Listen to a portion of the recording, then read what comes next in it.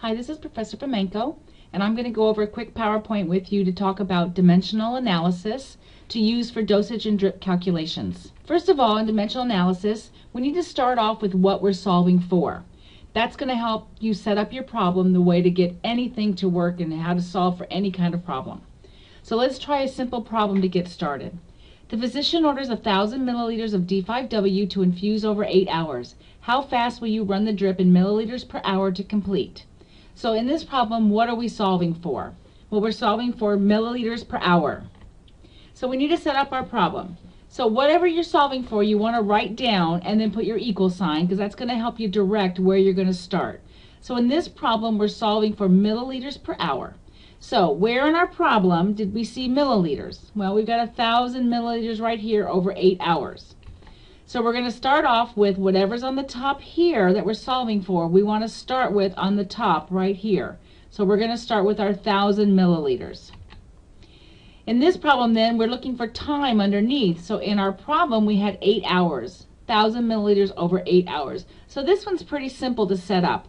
Our first equation here, 1,000 milliliters divided by 8 hours, gives us our milliliters per hour.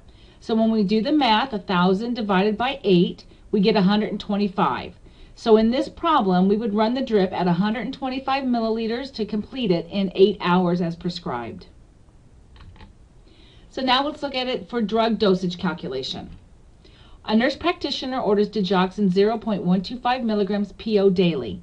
The drug is supplied as 250 micrograms per tablet. How many tablets would you administer? First thing we need to see is that we have milligrams and micrograms in this problem. So we need to convert to like units.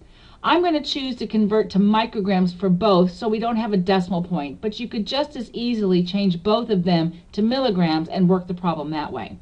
So we need to figure out how many micrograms is in 0.125 milligrams. So we can use dimensional analysis for that as well. So what are we going to solve for? We're going to solve for micrograms. So we want to start with micrograms on top, and we know from our conversion that 1,000 micrograms is 1 milligram. So then do we need milligrams in our problem? No, we need micrograms, so we need to get rid of milligrams. So this is where we bring in our milligrams. So we put 0.125 milligrams over here, and we cross out, cancel out our units we don't need, just like in algebra from high school. So then we do our math. 1,000 times 0.125 equals 125 micrograms. So 0.125 milligrams equals 125 micrograms. And now we can go on to solve our problem. So if we're looking for tablets in our problem, so we're going to come over here and write tablets equals. So when tabs is what we're solving for, we want to start with tab right here. So in our problem, we knew that there were tablets that were equaled 250 micrograms per each tablet. Now we want tablets, not micrograms, so we need to get rid of micrograms. So our order is 125 micrograms. So again, see how we cancel out our like units, leaving us with tablets? And we do the math here. 125 divided by 250 equals 0.5 tablet.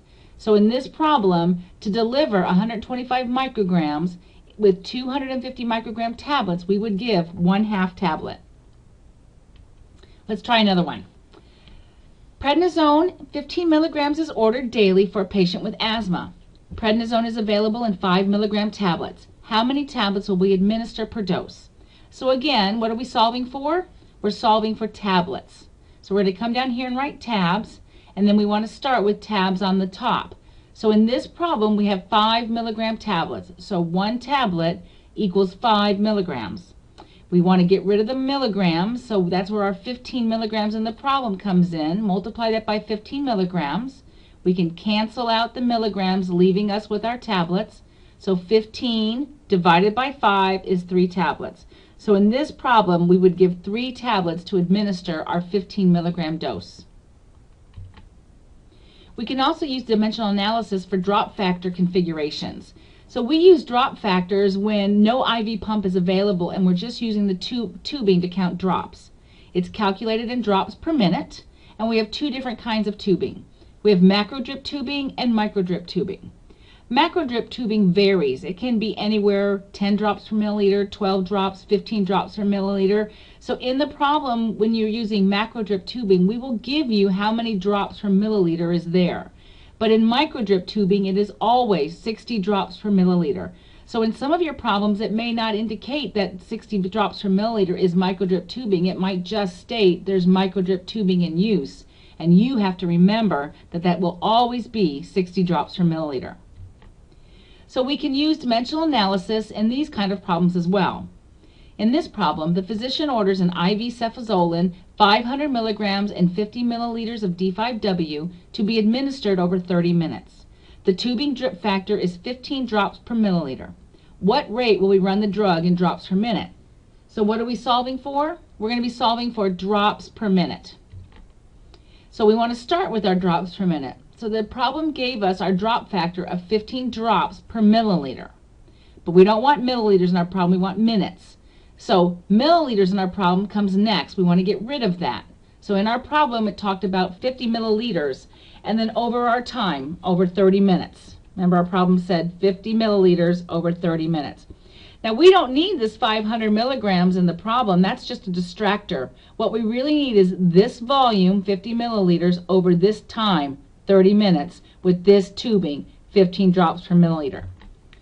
So then we can cross out milliliters. It leaves us with drops per minute. We do the math. 15 times 50 is 750, divided by 30 equals 25. So the answer in this problem would be 25 drops per minute. So let's try another one. We need to administer 500 milliliters of D5 normal saline over 4 hours. There's no pump available, and our tubing drop factor is 10 drops per milliliter. How many drops per minute will we run the fluid? So again, solving for drops per minute. So if we have drops on the top here, we want to start with drops here. So our tubing was 10 drops per milliliter. We needed to give 500 milliliters over 4 hours. But we want minutes in our problem here. So we need to convert this 4 hours to minutes. So we can put in another conversion here. 1 hour is 60 minutes. And now we're going to do our math. So we're going to multiply across like this. So 10 times 500 times 1 is 5,000. And 4 times 60 is 240. So in this problem, 5,000 divided by 240, we get a number of 20.833333. Now, for solving for drops per minute, we can't count a partial drop. Not even Superman can do that, I think. So in these drop questions for drops per minute, we need to round to the nearest whole number. So just like we do in our dosage calculation, if our number is 0.49 or down or less, we're going to round down, and 0.5 or up, we're going to round up.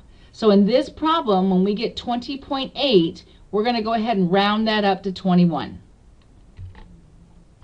All right, let's try one more problem.